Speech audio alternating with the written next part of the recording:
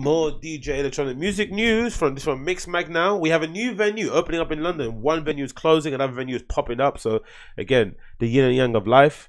London's getting some new venue called Canvas, funnily enough. It's opening up, I think next to the Oval. Same people that own that. It's an article from Mix Mag, sorry. It says the following here: a new club called Canvas is opening in London next month. Eclair Fifi is playing all night long at the opening party. It says the following: a 400 capacity club is opening in East London next month. The space is called Canvas. Is a new venue from the team behind Oval Space and the Pickle Factory, and it'll be located next door to the sister venue, which is great to see because it means that they're essentially buying out or renting out the entire space. If you've been to Pickle Factory, you know it's like on this little roundabout. It's like a little thing that you kind of go around, and there's like factories, buildings all around. I think the other side is like studios. So they're essentially taking over the entire thing. They're buying all these little lots up, which is great because I think the Cause guys did a similar sort of thing.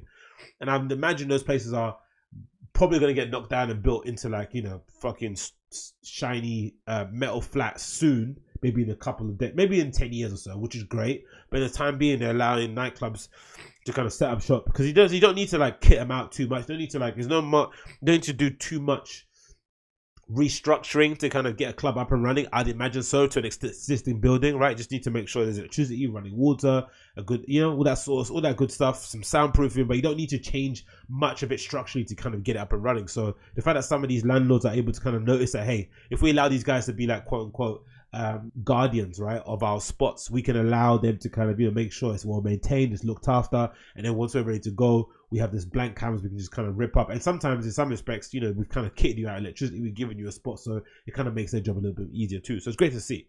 And I like the fact it's called Canvas. Maybe it's like a blank canvas they can do more stuff at. And opening that with Eclair Fifi, which is great as well, which means there might be more of a bent or more of a, especially the program, might be more of an idea to kind of steer it more in the realm of like residents playing every week, which would be great in my opinion. If it turns into a place where you have the same 2 or 3 DJs playing every week plus a guest, please make that. Again, it allows up and coming DJs like myself to have a place to kind of aspire to go to kind of, you know, get a guest spot or to kind of have a gig there. And it also allows punters, even like myself too, to kind of know there's somewhere I can go to hear a DJ that I like, right? If I know I like Eclair Fifi, I know where to go and see her, you know, 2 weekends out of the month, right? In this London club somewhere in the middle of Bethnal Green, as opposed to like how it usually is. I have to kind of go in her RA, check if she's around. It's just annoying. So if they're able to do that, that'd be amazing going forward. But let's read the article a little bit. It's a new 400 capacity club opening up in East London next month. The space is called Canvas. Percolate has invited Eclair Fifi to play all night long for the opening party, with a venue taking the leap on February the 29th. Tickets are on sale now and can be purchased here. Now again, this is an interesting thing I want to know. If anyone has any information out there from the London scene, let me know. Why is it that when these new clubs open up, they have to do an opening night, like especially that launch like this, right? In association with like a well-known promoter or like promotional club night. Why does it have to be like that? Why can't they just do their own in-house thing, right? Let that run, put it out, market it well, make sure people come, and then start going out and get promoters. Because I always feel as if like when they start off with promoters, there's no synergy really. Because if I'm a Percolate fan, they usually have, I don't know, let's say I've never been to a Percolate party, but let's imagine they usually do their parties in like 3 venues, like Corsica, Mix, and somewhere else, right? I know them for putting on parties in those venues, and I've got memories. I'm attached to those venues. So if they throw a new party somewhere in the middle of Bethnal Green, I'm unlikely to go, right? It's not gonna really call to me, especially if they have a different way of kind of programming their nights. Imagine if Percolate usually have this thing where they kind of, you know, book loads of DJs to play all together at the same time.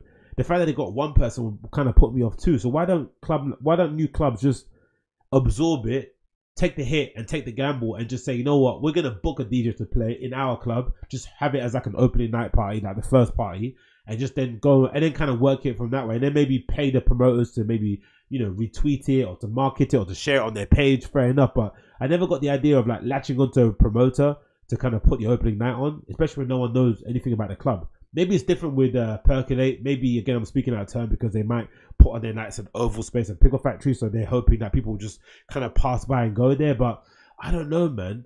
Usually, if you're going to Pickle Factory or Oval, you've already bought a ticket anyway, right? You're not necessarily walking.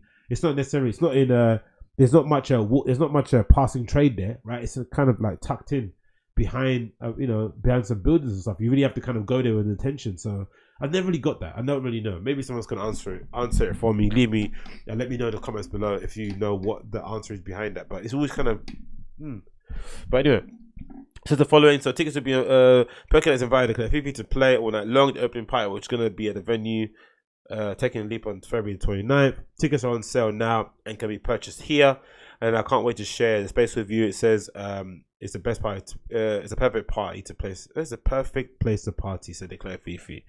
Head over to the Canvas website to check it out. And again, here's a flyer. I quite like the flyer. Declare Fifi all night long, presented by Percolate Canvas E2. So yeah, definitely good to see, man. Let's see what happened. Let's see what it looks like. I'm interested to see what the kind of venue is going to be like. I've not seen the inside of it. Have they got an Instagram already set up with pictures of the place? Doesn't look like it. No, is it? No pictures of the actual venue. Oh, okay. They have the opening night already. Usually they have this ready, right?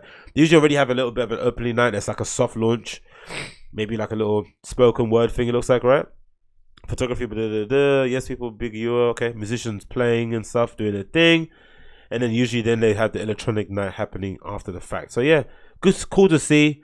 Interesting to see what kind of programming they'll do. If it'll be more like smaller DJs playing there, hopefully that'll be a thing. Again, I would love to see more resident DJs playing in a place like this, and then kind of build it out that way.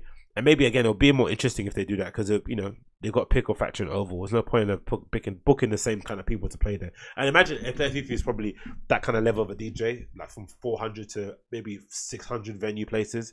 But then Oval space is like, I don't know. That's like a Ricardo Villalobos spot, isn't it? That place is fucking massive. So that might not be the best place to kind of have her sound. And obviously, again, I'd love it if we had a place where you can actually go if you're a fan of Eclair Fifi and just see her play all the time, right? In a venue like that. That would be excellent to see. But yeah, awesome to see the Eclair Fifi playing at E2 29th of February.